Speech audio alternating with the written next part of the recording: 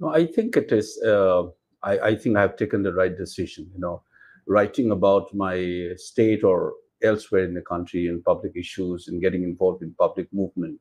Like participating in conferences to protest march to public meetings. I've been doing this for almost 3 decades now, and this crisis taught me that I took this decision, and instead of shouting it from outside, it's far better to get in the system. In the system. And I know it will have some limitation, but move them from within. And that is one part. But other part is I won't be getting access to people like you in national media. That's not true. We used to talk well before you became an MP. I know that, but it's very, limited. And I realize a certain kind of campaign has been going on. To be precise, what I strongly feel as a disinformation campaign on national media. On Manipur. Yeah, this crisis. And our politicians are not speaking up what they ought to speak. Parliament is to speak. If you look at the etymology of the word parliament itself, it's from an old French word parler, which means to speaking. And they don't speak. When you spoke in Parliament the first time, it was midnight and there was hardly anybody in the house. I know. That's the destiny, like Nehru's destiny speech. And in fact, it came to my mind when I thought about that timing. But getting back to what I was saying, so I thought, if I become an MP, then I might get access to many other platforms to say and influence the way people think and the way people take decisions. So that's it. But there is also certain kind of limitations, which is everywhere. It is there, whether you speak as a journalist or as a professor. There are constraints. So every location has, or space has its own, or platform has its own constraints. So it has it, but politics is all about testing that limit, redrawing those limits, and so on. So I'm very clear, if my concern for my home state is going to be suffocated, if I'm not going to be allowed to speak within the Lakshman Rekha, and to the extent that also I can move the boundary here and there a little bit, that's what political dynamics is. If I fail to do so, and if I think that this platform doesn't help me, then I would not be hanging around just for the act of being a member of parliament, or for that matter, being part of the elected. So for you to be in politics is very specifically about bringing change to Manipur. I think, Barkha, actually this is what every citizen must be doing it. That's what politics is. We think this is a dirty game and so on. I mean, and in democracy, if you let those people occupy those things, in my state, we often talk about contractors becoming politicians, and if you don't have so and so amount of money, you can't be a politician. And the fact of the matter is that those guys take decisions which affects our life, right? So to partake in that and try to do your little bit to influence it is very crucial. So this crisis, as I monitor it, Manipur has this estrangement of community, the relationship between Delhi and Imphal, between the so-called mainstream or the mainland with the Northeast. This has been part of my academic intellectual concern as well. So I've observed this for more than, if you include my PhD days, it's almost like 40 years. It's an obsession with this. You study a lot. I could have shown you, there is that book has come out on analysis of media now. I just got the copy of it, that one. So having seen that, so I realized that this is a vacuum. There is a vacuum, especially from my state. So I thought that, and this crisis has revealed how serious is that vacuum can do to us. It's a vacuum of leadership? Yeah, it's not taking a particular kind of a political cultures. They don't speak up, they don't do things, and check and lead your people towards a particular way of looking at your life, public opinions, how to understand yourself. What is this country all about? What is Manipur? What is Manipur? What is India? What is this relationship? And what is a citizenship? What is democracy? What is to be a Northeast person from that part? And then you compare with Dalits, with the women, and what is to be a Kashmiri, and within Kashmir you can think about what is to be a Pandit. So layers, you have thought about it as a social science students, being a part of my career work also. So all these things have come to me, and I said, okay, now let me go to this space and this platform and do my bit as a citizen. That's what I'm doing it. Now, in a letter that you released this week, which has been placed in the public domain, it's a very strongly worded letter, and you put the government on the mat and you say that the Modi government cannot allow what's happening in Manipur. And you invoke a comparison with the partition of India, the 1947 partition. Is Manipur partitioned today? Yeah, effectively, that's the process. I would call it as a process. It's a process of partitions. But Barkha, I'll just draw a parallel with why I use partition. Some people might think it is hyperbole. It's not. If you really look at it, it is because I have experience of having studied the partition of 1947, the case studies and interviews. We have, in fact, this was a project under Professor Ashish Nandi in CSTS. We have interviewed around about 1,500 witness, survivors, perpetrators. I remember that project, and Professor Nandi used to argue that the more you bury the wounds of partition, the more you're consigned to be hurt by them. That's what, so I was part of that project. Memory and partition, And, it is also part of my teaching in memory and, trauma and these areas. It's part of my academic engagement.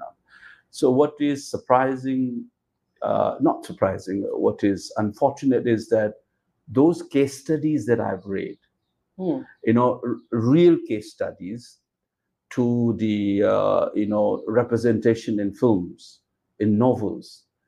And I see that exactly the same thing in my homestead. When one walked into the relief cane, the memories of Kingsway cane and how it came to be a cane, why this name is there. And stuff like that. I can see in flesh and blood, in my eyes, or the images of people in makeshift camps in Africa and the UN interventions. All these things came, and I said, this is it. And similarly, the political project of shifting population from one area to another, you see that images, everything has happened.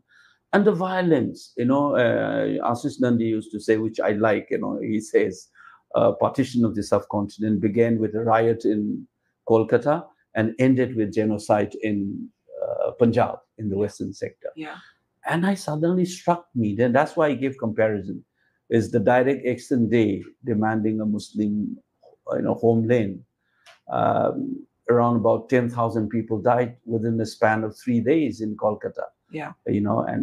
And this is like that. 3rd May, I suddenly sensed that this is like that direct action day for a separate administration.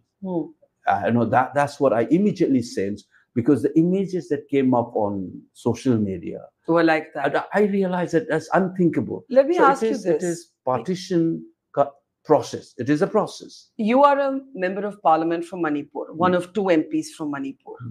Are you, as a member of parliament today, able to go from Imphal, which is in the plains, to Churachandpur?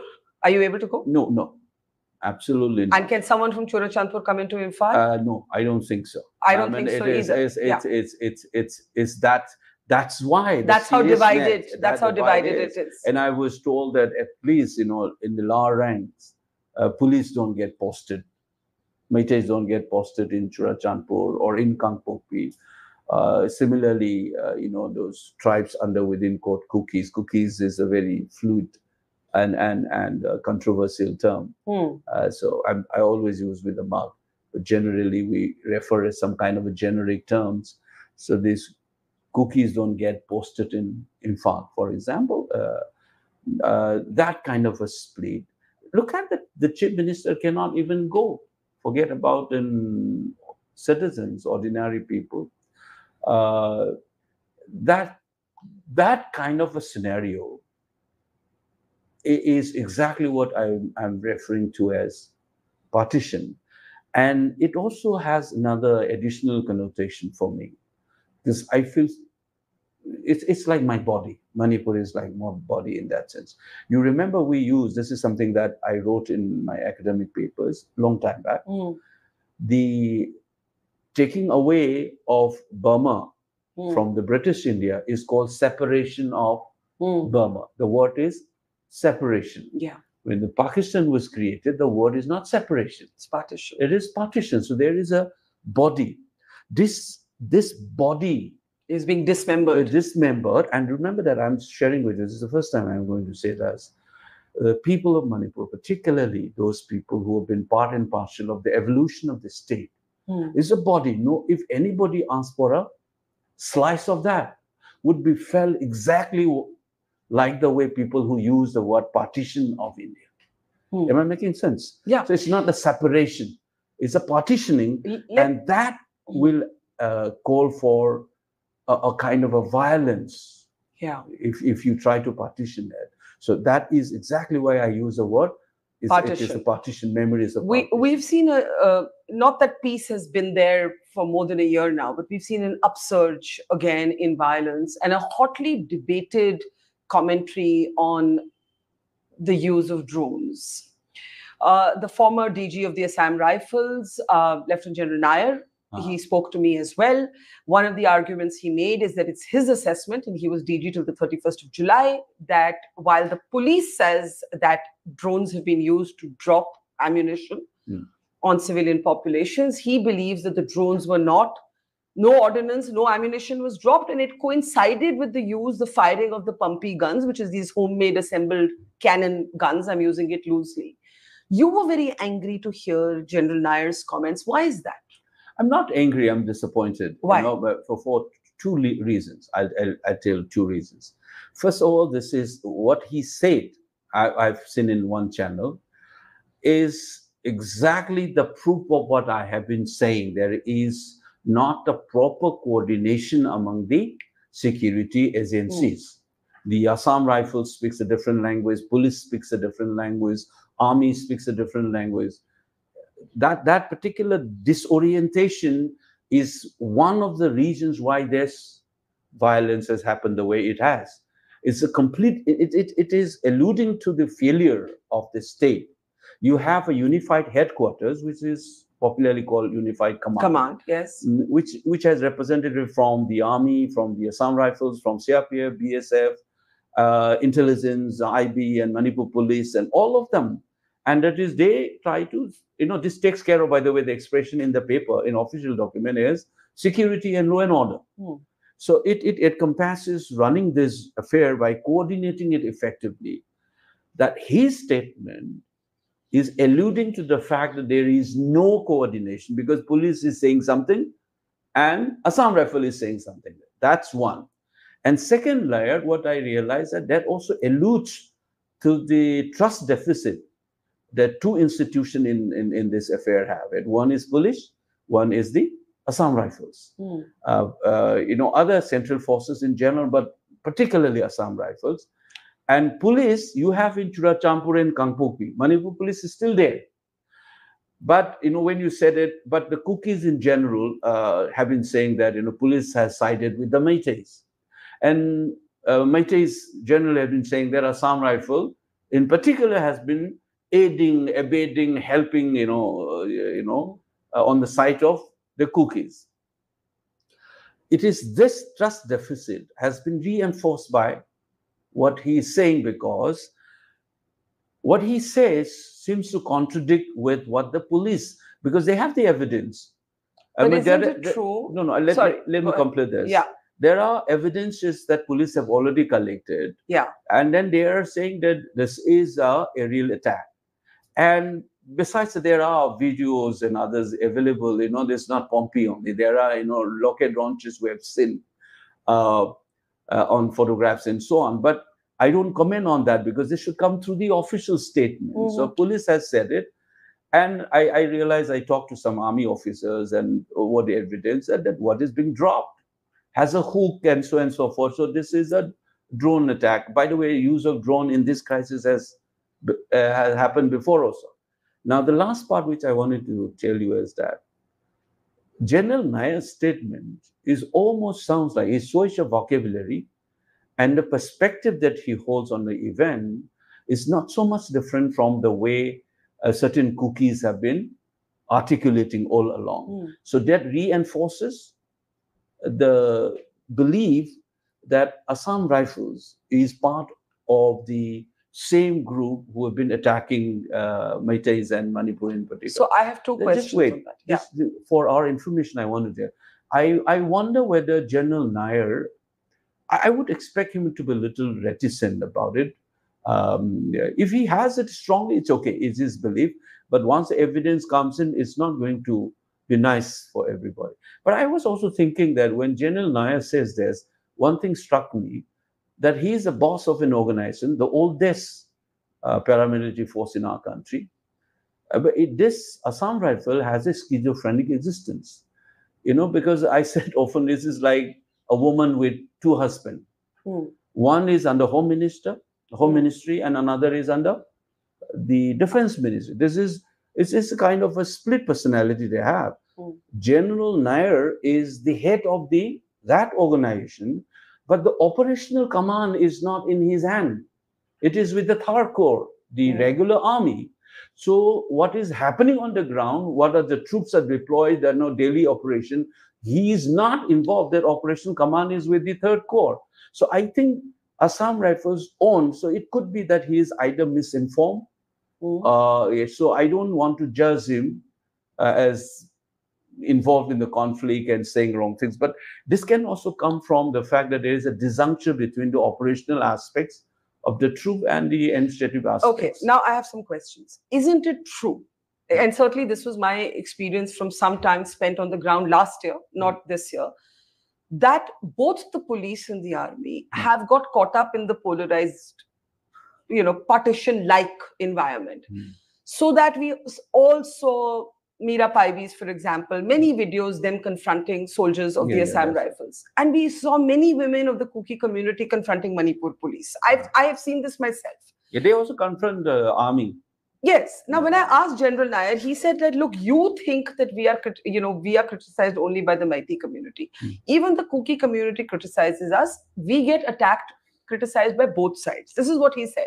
Secondly, I'm asking you, isn't the biggest and the most dangerous thing that both of these security forces are today caught up in the polarization, whether they want to be or not?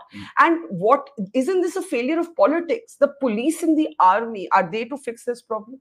No, I would not leave the officers in charge of these institutions completely free.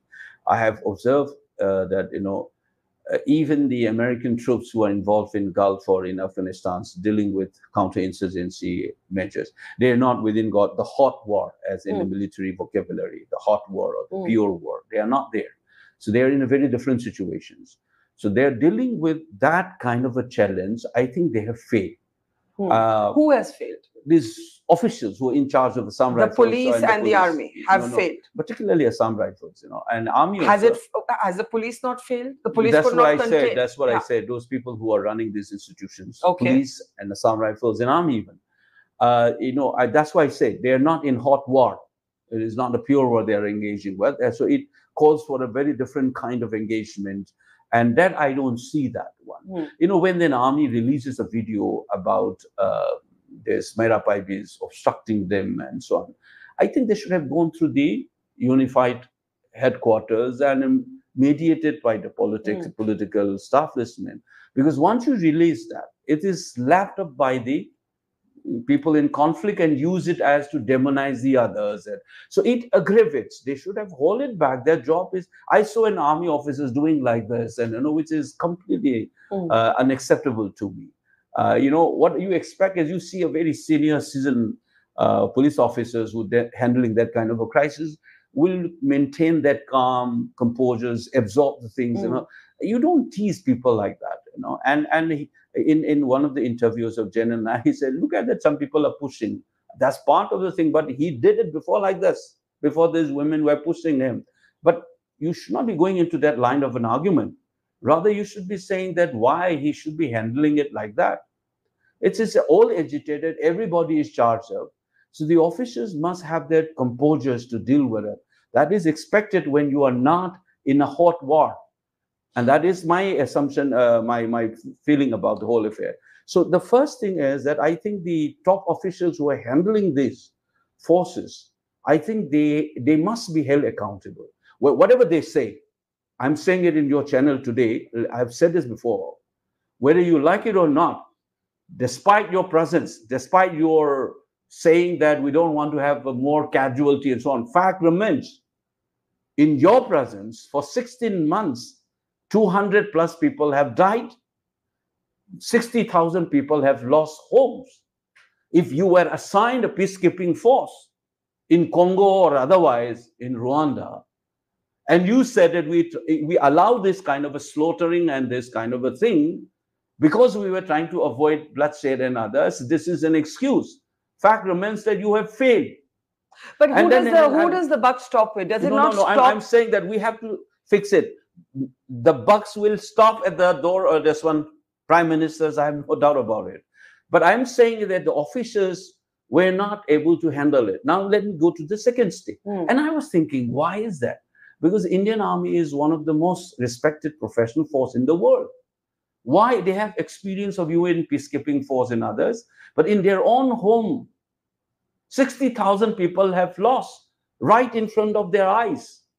Right. And I've said it, APSPA ko lagu kar do this. And that's an excuse. There are APSPA operated areas in this crisis also. Otherwise also, they forget that there is CRPC 131, which enables them to act when this kind of a public... General Nair said to me that there are many areas they can't go into because they're no longer, they're denotified areas. That is why he's missing this point. His company is there in non-APSPA area, but under CRPC 131 section, right now it is that in new law, it is section 150, you are supposed to act and respond. Okay, can I ask you something? No, let me complete. Okay. So there's no excuse on this. I've heard so let's accept this, that, this our security forces have failed. And I've already told you that 2 voices by the police and the Assam Rifle tells you that there is no coordination in among our security forces. And many of these things happen despite their deployment. Okay. Now, the second part is there something above them which is restraining the army? That is what we must be asking rather than. Why is that the Indian army will not behave like this if there is no clear-cut political strategy? They will be caught because they are not in a war. If it is a war declaration, then the army headquartered in DGMO takes over and then the politicians have nothing to do with. They will deal with, once the government of the country declares war, they will do. So in their pure and hot war, they know how to do things. But here they are in a very complicated situation dealing with their own citizens. So it is this political class, they should be held responsible. Because, if I truly believe that if the political will is there, if the political executive has done it, I don't want to disclose like this because I've talked to officers as well. But many of them felt that, is it, Bimol sir, once ye to hum thik kar sakta hai, but there's no clear-cut thing coming in and this is ultimately a political situation. They have to handle it. So there is a confusion in the manner in which this has been managed. So the fault ultimately lies with the political bosses here. That was going to be my question. That while we can debate the role of the Assam Rifles, the role of the police, what they should have done, what they didn't do, how do you see the role of the Chief Minister? No, I think this is the most interesting part. Because? I'll tell you, at the beginning of the crisis itself, I was aware of one thing, that the change of DGP, appointment of Mr. Kuldeep Singh as the chairman of the Unified Command. Yeah. Okay. Not the appointment as a security advisor. We need to know that Kuldeep Singh has dual role. And not many people seem to know this. They conflate the two. The first, he is a security advisor who was appointed on the 4th of May, a day after the flare-up. And he was appointed as the chairman of this unified headquarters on 31st May. Now he has a more executive role. Right. One should take over this chairmanship in that sense. Because you're coordinating and directing kahan pe shortcomings, say what kya karna hai, all these things he will be doing with the security forces. Now, I realized that why they have removed the chief ministers from here. And then people were saying that there is Article 355 being imposed. Then I was hunting for the papers. Then I discovered that the order of appointments, all of them, DZ, Chief Secretary, Chairman of the Unified Command, everything is issued through the government of Manipur, through the governor. Now I said, that's why I keep on asking, who is in charge of the law and order situation and security in Manipur? Is the state government still in charge or not? Or is it a rule by proxy has been done? Now, and then in between the crisis, things popped up. CM ordered something, Assam Rifle did not follow the instruction. CRPF refused to follow. He sent buses, it returned from Phagoksa Ikai, and another, Kangla Tomi, they were stopped by the Assam Rifles and returned. A particular order issued by the CM, and you have that confrontation. So this kind of a tussle of the power structures, the machinery of the state institutions, there is a chaotic nature in this one. And I constantly sense this. So I started asking these questions. Who is in charge of Manipur's law and order? Right from that time, June onwards. And I said, this is an erosion of federal structures. Now, the interesting part is that the chief minister and his cabinet or government did not even utter a word. It's the strangest part. You're removing my authority as a state chief minister. There's this domain of the law and order. There is na ghar ki, na ghat ki. He seems to have some command over the lower rung police officers, but the entire running of the machinery seems to have collapsed. So who's running Manipur today? So that is why it is run by vicarious power from Delhi. That's why I said, I remember one of the media channel, if I can take the name, the journalist who asked me this question, Rajiv Sadesai once asked me on his television. This is much before I joined politics. He said, President rule hona chahiye ka nahi. I said, you're asking me wrong question. This is a rubber stamp. It's a government, it's a proxy. It's ruled by Delhi because prime ministers and particularly prime ministers has been protected before the election. Because the entire thing would have been so embarrassing for the BJP and prime ministers. But now you have a scapegoat, a willing scapegoat who accepted that role. Hang on, you're saying Biren Singh is a willing scapegoat? Yes, I have said this on national media. How is he a scapegoat? What is his own responsibility? Why doesn't he resign? That is what I said. He should have stood up. I would not have allowed my power to be gone like this. Why should I be like this? He should have resigned. Neither he does that. He comes out and said in one of the press conferences, I don't want to talk about him actually. Yeah. At least I think he's a small-time player is what I come to know now. Because the real player is Delhi.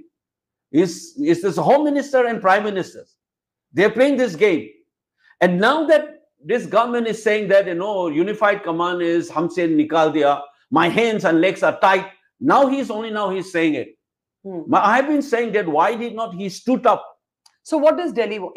So I'm saying it that there is a fractured nature. The institutional, institutions were not allowed to function normally. Remember that Mr. Amit Shah said on the floor of the House in Parliament says, the CM is cooperating, why should we impose president rule? So quite obvious, you appoint, you dictate terms and said, appoint this, appoint this, appoint this, appoint that. So, and then CM doesn't have a command over this unified command to control the law and order situation, but he's been popped up there. And why? I said it's a convenient tool. What is the aim of propping him up? Yeah, I said two things. This is protecting Mr. Modi and Mr. Amit Shah before the Lok Sabha election. Now they are trying to pressure him something. That's why I sense it. This time, because you remember that 100 days promise? Now this 15th of September is the 100th day. So now let's see. I get the feeling that this new, this one, escalation of violence, I realize that this could be connected to the fact that the central government must be doing something to enter now fully upfront rather than playing it from behind. Let me ask you this. Barkha, just let me tell you, this is something that if you've been following it, there was a press conference once, there was a hue and cry in Manipur. He came out and said that I'll take charge of the valley and Amit Shah is going to look after the hill areas. And people were shocked. Is this already you're saying that this partition, one run by the chief minister who is a Maitai and hill is under Delhi kind of thing. So there has been, and if you investigate, you will find that's what the things are coming up. The order on paper, law and order is still with the government of Manipur. But in de facto, we know that it is not with him. But our problem is twofold. Here is the chief minister of a state who did not stood up. That why, remember that law and order and this power of the state in Constituent Assembly, Dr. Ambedkar said this is the sovereign and plenary power of the state. It cannot be eroded. Precisely that is why Article 257A was repealed in 44th Amendment in 1978. Yeah. Because, so therefore, there is a de facto play. No, this is the first mistake, the chaotic nature. That's why I said police and Assam level not able to do it. And at the same time, at the administration level, you popped up him. So it's a convenient for them, said, Maitai CM, Maitai CM. So nobody points finger at Modi throughout. So Biren becomes that convenient facade to protect the central government.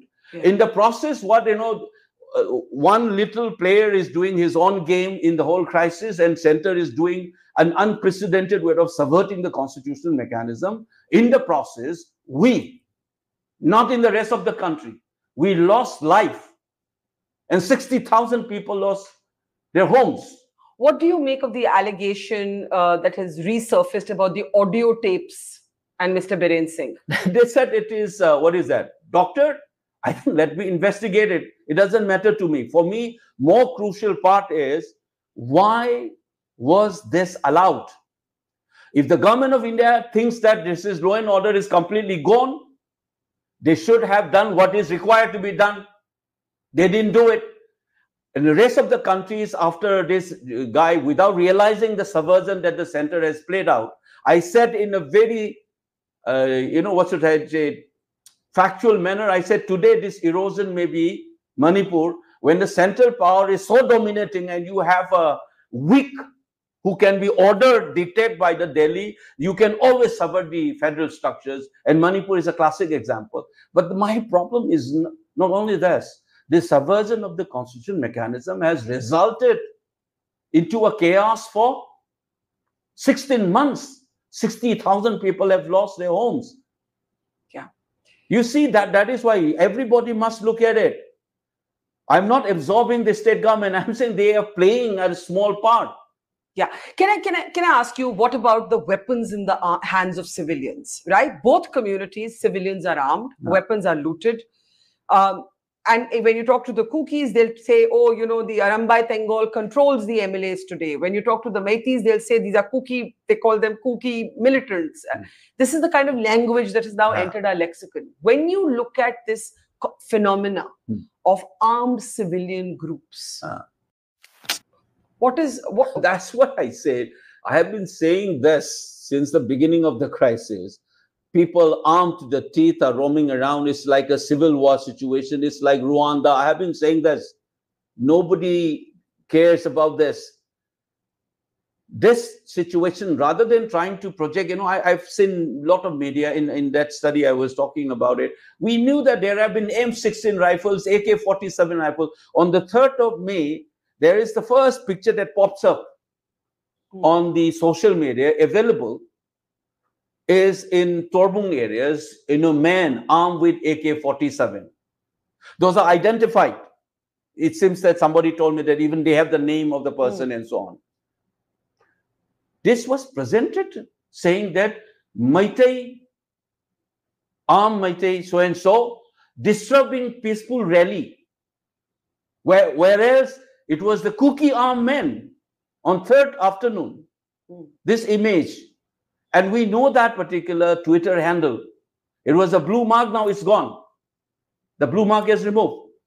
It was widely spread out, saying that it is Maitai attacking them. The ulta, it is actually those 3 armed men were not Maitais. But both sides have... No, I'm saying that civilians are armed. No, I'm saying that. I'm not denying that. I'm just giving you how the narrative was set up. And then we were all caught up. No, Maitais are the perpetrators. Oh, no, Kukis are the perpetrators. I was raising a fundamental questions beyond this. Okay. I said, why do you allow armed men to roam around free and then claim the state must assert? My first national interview on national media, I said, this violence should have been reined in. That was even in May 21st. Okay, we are now in 2000. No. We don't rein in the violence. Instead, we say cookie, maite. I agree. All of us should have said, why does the state allows the writ of the state, the writ of the state, and the authority of the state failed. That is clear to anyone who's looking at this. It's not stop at that. Why? I don't know what the end game is. That should be the question rather than why is the cookie on the falls you tell me why. Or the maites are on the falls. You tell me in the end, as we close this conversation for now, where do we go from here? No, I'll say the 2-3 things. Now that we are at the fact end of this, I mean what I'm sensing it's ज़्यादा नहीं हो पाएगा. The only thing is that it can turn 2-3 direction. The crisis. First, what we should be doing is, what should have been raised constantly is that why the state has failed to rein in the violence. You should do it. But the old media is a minority is being tortured. The majority is doing it. Hindus are in danger. Christian minorities is in danger. That's what the entire country was playing. And I was raising a voice saying the state must assert its authority. I've said from Weber, state is precisely state because it monopolized the legitimate use of physical force. And it should be doing it. You check all my interviews from the first one, which telecasted on 21st March 2023. Consistently, I've been saying the state must rein in the violence. But everywhere, even when I do this on Twitter, this communal mindset that, oh, Bimol is a Maitai, he wants to blah, blah, instead of looking at that. And now there's some Maitai says, I don't take the name of Cookie when I abuse them or something like that. He's not abusing them. And another says, oh, Cookies has bought them, this guy. And all along, even today, all my things without looking at what I'm saying, oh, he's a Maitai. And I'm saying that the state should have intervened. Now the question I'll answer, what I think, I'm not saying that my assessment is, gospel truth, but the way I have observed things, the first thing I realized, this is the larger plan behind it. Larger plan to split Manipur, to resolve some issues of demands of certain groups. Separate administration, one of them. Until unless you make them fight in this scale, there will be your rationale for arguing that separate administration will be less. So some vested interests have been involved. That is, I flagged off from the day one. 2, the government of India is part of that game. Why? They are trying to resolve. But what would they get out of this game? Obviously, see, this is, if you resolve a conflict in this manner, is fair, there's a savior and so on and so forth. If they say otherwise, I'll always ask them, why didn't you stop it from the day one? Because there are indication of that. There are Cookie armed groups have supported BJP government in 17 and 2022, promising them that we will address your demand if you help us in election. These armed groups, Cookie armed groups. It is there in newspaper. You Google it and you will see. You can play as you do this interview, play those things on the Google, that all these 2 groups saying, we support BJP. And one of them came out in an affidavit saying that we met so-and-so BJP guys. You are not doing anything now. So this particular aspect must be investigated. So the first game is this one, I realize it. And I've said in that interview, so some X will come up as a savior of this community, Y as the savior of this community, and they consolidate their position as a leader in future settled political dynamics. That's a particular political project. Third, I realized that who benefited from this crisis all along and the central government not intervening. I realized that BJP, particularly Prime Minister and Home Ministers, were spotless. Kyun? Ye Biren, Maitai, CM, fault, communal. Nobody looked at this fact that why they didn't intervene. Why they did not intervene? These are fundamental questions. Instead, if you have found it out, then you will realize probably that they tried to have this image of the Prime Minister and the Home Minister clean. And all the fault can go to Mr. Biren. And that is why Biren was so passionately defending Modi, despite the fact that he has not given an appointment with him. He said, "Kya muh dikha ke chale jao main uske paas baat karne?" Wo assembly mein bola aisa. He said, "What kind of a face should I take to talk to the Prime Minister. You guys have abused him so much. Yeah. So, am I making sense? So he's a passionately. So this is the game plan that I realize. But there are other issues. Like many observers feel that there is an illicit drug issues are involved here, and many big players are, of the political class, not only in the state, outside of the state. I don't know how true is this, but observers have been hinting at this, and that's why this has Okay. gone on.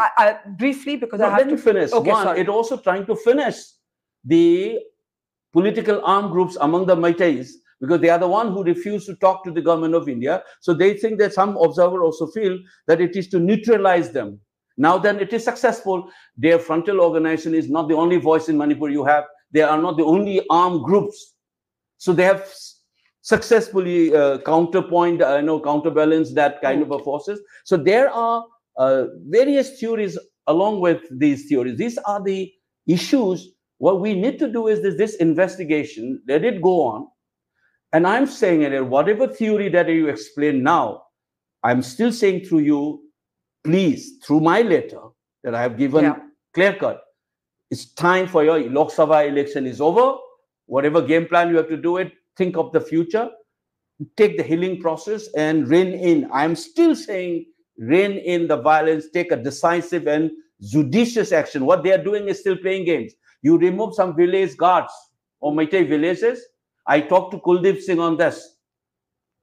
And there is indication saying that whenever you remove this village guard from the peripheral Meitei villages, it is exactly those villages where the attack was launched. Okay.